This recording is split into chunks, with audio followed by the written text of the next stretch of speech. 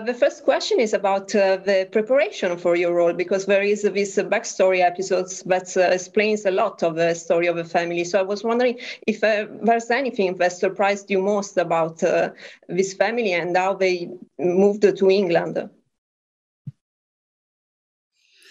You know, I have seen all the four seasons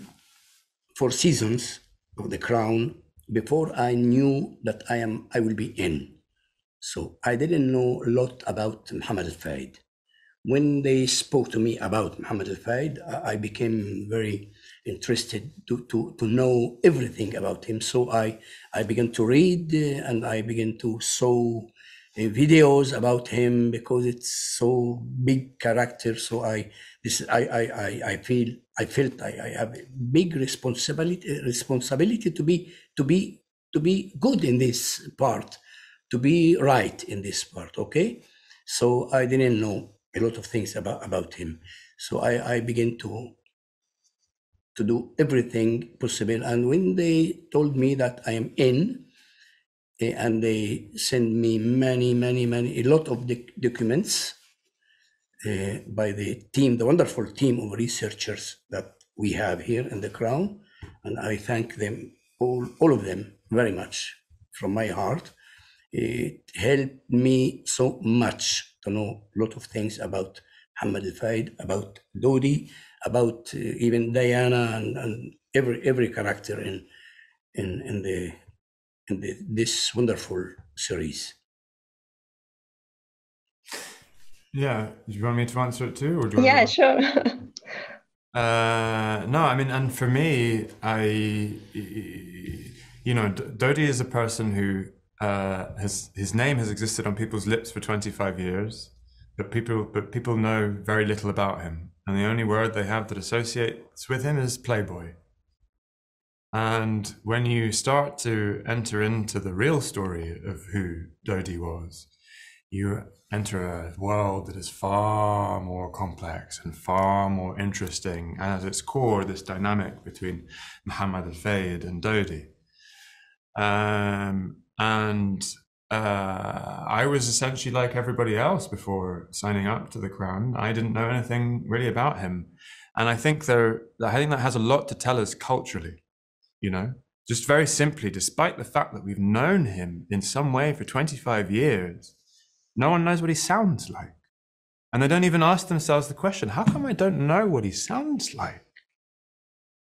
And I think this is one of the things that The Crown in general does beautifully, is it revisits all these aspects of our recent history or not so recent history, things that we thought we knew, and we completely now rediscover afresh and more fully. And that process, I have to say, for me, has been absolutely enlightening and joyful. I have loved it, and a huge responsibility. And about the relationship between a father and son, because we see that the father can tie with Diana with this feeling of being an outsider and trying to be accepted in another world, but then he doesn't recognize the same feeling in the son, that is trying everything to be accepted from his father and also to find his place in this world. So I was wondering, how did you prepare between you two before going to set? Let us know which one you want to answer, just so we... Yeah, if you want to answer both. Both together? Yeah. No, you can answer and I can answer after that. Oh, you can start, please. I allow you. Go on. I mean, offset, as you can see, yes, it is a very special thing to have someone play your father and to play a son. Yeah. So offset, this is what we are. This play, this game, this love, all of that. Yes. In terms of the relationship between Dodi and Mohamed, it's a more complex one. And the exploration of that, it's a hugely loving one, but it's clearly a complex one. And it's one that kind of mirrors a lot of the big themes, I think, that exist in The Crown. You know, this idea of someone older, or whether it's aspects of tradition or whatever it is, wanting the next generation, the heir, to be a certain way, right? And the heir doesn't want to be that. They want to be something else. And that's a dynamic that exists not just in these relationships in The Crown. I think it exists in general between everyone and their parents and their grandparents and all of these kinds of things, which is why it's an interesting kind of thing to explore. But there are specificities, of course, to the story of Mohamed and Dodi, which are explored in the season. Yeah, Dodi for Mohamed Al Fayed is the big prince. Yes, Mohamed Al Fayed wants the best for Dodi. He wants to see him on top all the time. He prepared everything for Dodi to see him there. But sometimes this relationship goes a little bit hard. But there is a big love there, big respect, and big, it's not so easy all the time. But we feel a real father and son in and off the screen. I mean, on the set and out. I must tell you a little story about what's happened after the first table reading. Yeah, first read through.